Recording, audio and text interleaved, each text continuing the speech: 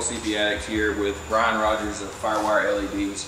We are going to do an install on my personal truck here of one of his 30-inch light bars with a set of iron grill brackets. So we've kind of laid out some of the basic tools you need. Some things may vary a little bit depending on your personal scenario, but screwdriver for the grill, 5/32 Allen wrench, and a 7/16 wrench for the hood latch relocation bracket and the bumper brackets, along with the wiring harness is going to be pretty much plug and play, like you said in a previous video. A right angle drill helps for drilling the header panel for the brackets for the light bar, you know, various drill bits, and then a form of cutoff wheel. So basically, well, I guess further ado, we'll get started on, you know, the basics of this and the tear down, and sure, we'll go from there. So let's do it. Obviously, first we're going to pop the hood.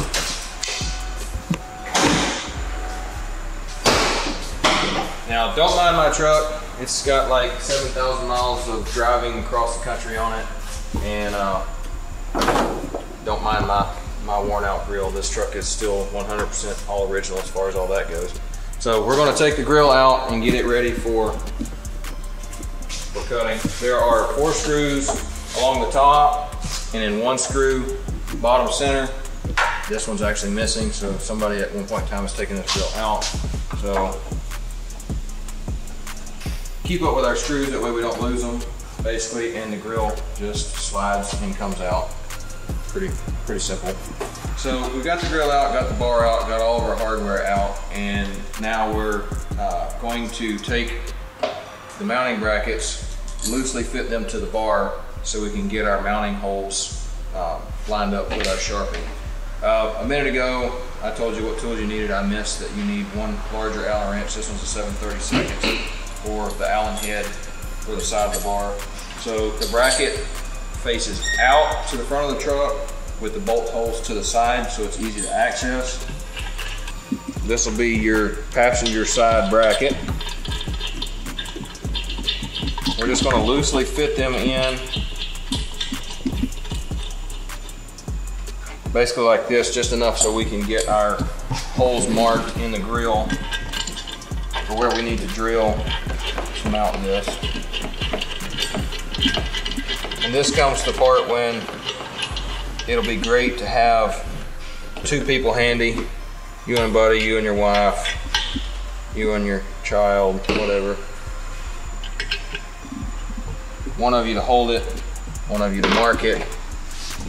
Now, you can get, we're working with my dad, who's a perfectionist. You could measure this thing 80 times to line it up, but I'm not much of a perfectionist.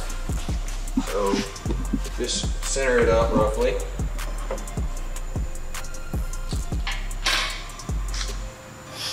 Mark your holes.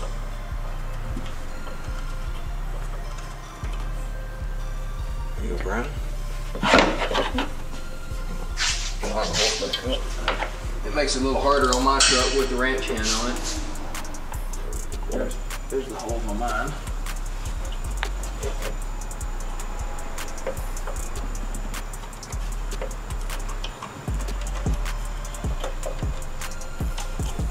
Yeah. Perfect. So, basically, when this is all said and done, this will fit right here in the grill on the truck. So what we're going to do to save time in this video is, while we're drilling this and mounting it and running all the wires, we're going to give this grill to our lovely assistant, Vanna White here. He's going to go trim it out for us and bring back us the finished product. So you and I can, I'm going to hold it up here one last time. You look back, make sure it looks like it's good and lined up. This should be the center right there. Yep. So, does that look good where it's at? Yep, I like it. It fits tight up against it. There's like a little bit of a groove in there. Yep. It actually fits right up against it. So, all right. Go ahead and drill the holes. Yep.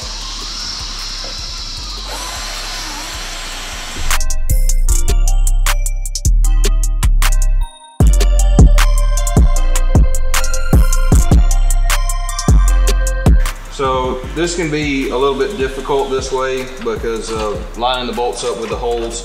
Another thing you can do if you want is you can, for a cleaner look, you can turn the bolts straight up, put the nuts and lock washers on the other side. I don't do it that way because this is just easier and I like convenience. So again, this is this ranch hand, it's a little more difficult than if you were just putting it in any other regular vehicle. So we're just going to loosely fit the brackets up so we can get the light bar in, and then we'll snug the light bar in, then we'll tighten the brackets up, and then hopefully Vanna White will be back with our grill in just a little bit and we'll fit it all into place for you.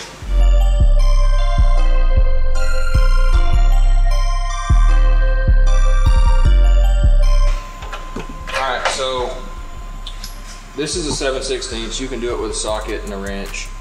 Brian was kind enough to supply us with a battery operated impact, which will make it go faster. Got the light bar in here loosely snugged up. So again, reach in behind, pull back up with your wrench. Eventually I'll find it. One down, lock to go.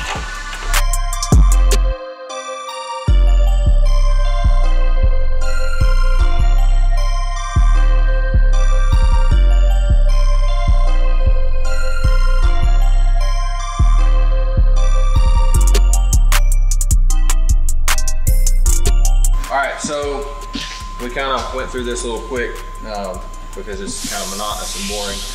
Everything's bolted up, tightened down. This is still a little bit loose, so once we get the grill back, we can adjust it where we need to be, fine tune it, then we'll tighten it up before we put the grill in. But the wire pigtail is stuck out. Just a minute, Brian's going to show us about that. My truck being pretty much bone stock, it still even has the snorkel on it. A lot of these got thrown away over the years. Mine still has it. We'll need to remove this so we can get to the battery to run the wire, to power everything. So we shall take that off now.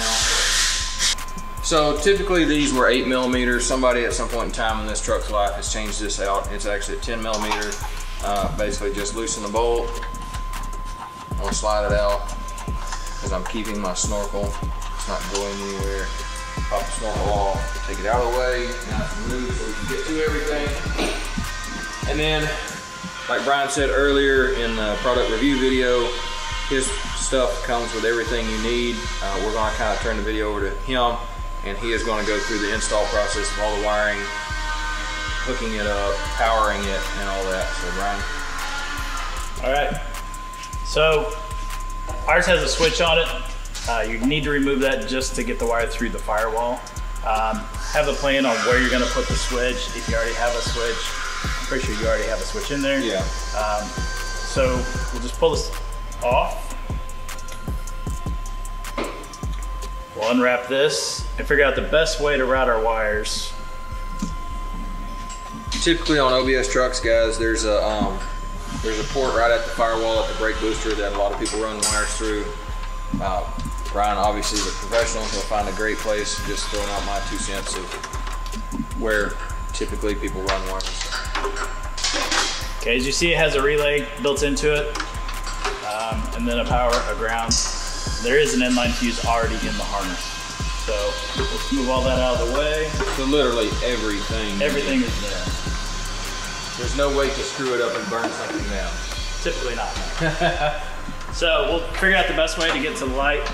Typically it's right here behind the headlight. Real easy on these trucks. Fish it right through and plug it in. Push it back out of the way. It's that easy. See guys, this is why you own OBS trucks. They're easy to work on. They are, true. So now typically what we would do, instead of cutting this all the way off, just bunch it back up, stick it back in here by the battery. We'll zip tie it all up nice and tight later after all the connections are made. Well, that's a good point to be made there, because I've seen people cut stuff before they're finished with an install and they need this much extra. Yep. So for us at our shop, even though there would be quote unquote miles of extra wire left over, we would still just zip tie it up and out of the way, because you never know, like if you're ever going to move this someplace else, Or that's another thing too, your warranty is not going to cover it if somebody has cut and spliced through the wiring harness, correct? We do get that question quite a bit on some of our other products too. Hey, if we cut this off and hardwire it, is that going to void the warranty? Yes, it is. Those are on there for a reason. Well, and like you said, it comes with the relay built in and the fuse built in. You get too much voltage, you could mess up the light. If you don't get a wire correct or you get a bare spot, you could wind up burning your truck down. Yep, absolutely. And that's why you pre-assemble it the way it is and why you have so much extra wires. That way you can basically put it anywhere. Sure, so. Absolutely. This battery is actually fairly clean, not corrosion all over it like some of the older vehicles that we see. So that'll make connecting everything easy. All right, so we're gonna leave these disconnected from the battery because we have the plug removed. It's a good idea to leave the disconnected from the battery, so when you're running this through the firewall, you're not gonna short anything out, pop your fuse, anything crazy. So, okay, so now we're gonna look underneath the dash and see where we can actually get the wire through. Flashlight, a little wire pull tool. So guys, this is the point when it's great to have two people, because I'm going to be able to feed the wire through on the back side of the firewall over here.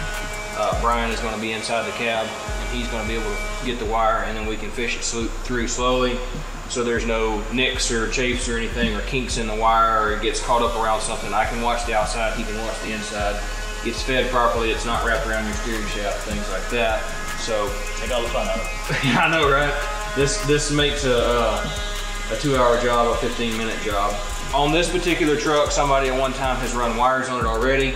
So there's a hole in the boot on the steering column.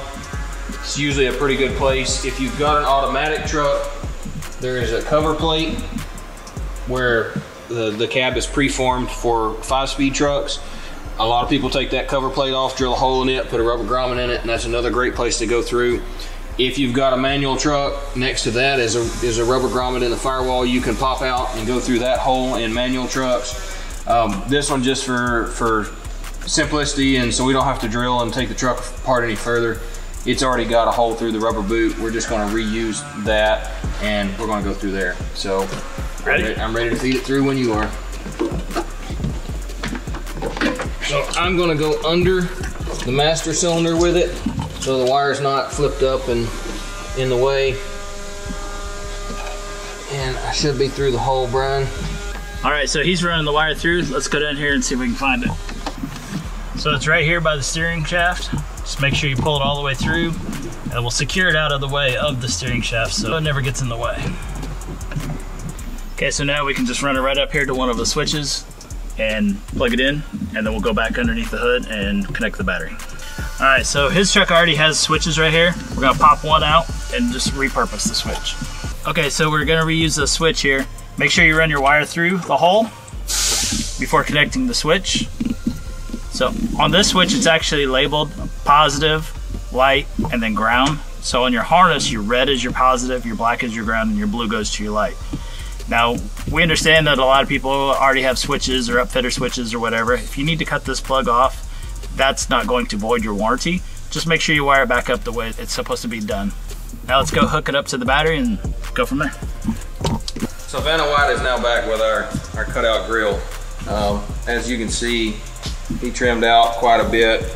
You can choose how much you want. You can be more precise than this. We just went ahead and cut out a large portion so it would just be easy to go. Obviously, as you can tell from this grill, it is not a very pretty grill. So when we get back home, we're gonna refine it on one of our brand new grills. So basically you just rotate the grill back into place, make sure the feet are setting in their pockets like they're supposed to.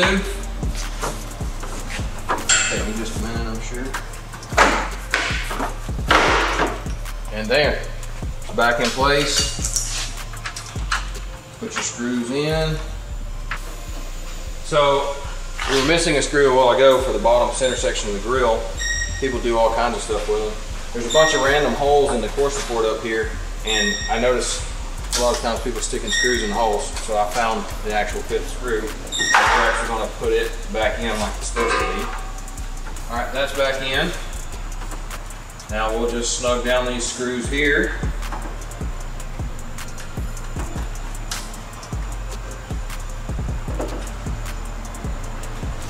Ta-da, grill's mounted back in the truck. So I missed a tool a while ago. We need a 1/2" wrench for the battery bolts to loosen them up and get them on.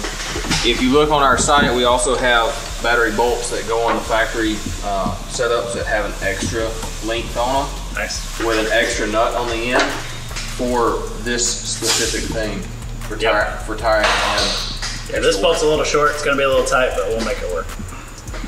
All right. Also, another tip that I would interject is if your batteries are very corroded right now, would be an opportune time to take them off, clean them, and put them back together so you get a really good connection on your battery. Absolutely. So all we're gonna do is take the nuts off, put the wires on, and tighten them back up. We're gonna do the power first, always do the ground last. Tighten that back up. Make sure you don't over tighten these. These are lead connectors, so they're easy to break. But make sure you get them all the way tight. Okay, now those are tight. Let's test it just to make sure it's gonna work. There we go. Yeah, that should blind everybody. All right, so Brian has tucked all the wires away, got some zip ties on them so they stay nice and neat. We run all the wires so they're nice and hidden best as possible in this scenario. So basically we're done other than putting the snorkel back on, correct? Yep, we're done. So, and install complete. Light bar in, functions properly, wires tucked away nice. There's no real invasive procedures on the truck other than mounting your switch wherever you decide. Obviously mine, we used a switch that was already in the truck. Made it a little bit easier. Yeah, and the worst case scenario is on this is cutting out the grill for the light bar to fit in the grill. You decide you don't like it there. A new grill is not very expensive, and that your truck's not tore up after that. And we're not cutting on the outside of the grill either. Right. So it's all behind the scenes kind of stuff. And we're also not cutting the core support either, so there's no problem with it cracking or busting or breaking or anything like that. So yeah, all in all, I'd say it's pretty good. Yeah, so I'd rate this a 10 out of 10. Yeah, there you go. So as always, guys, if you like our videos, don't forget to like and subscribe to our YouTube channel. If you have a product you want us to review, a product you want us to install, or a truck you would like to see put on display, feel free to give us a line at info@cpaddict.com or leave a comment in the comment section. Thanks.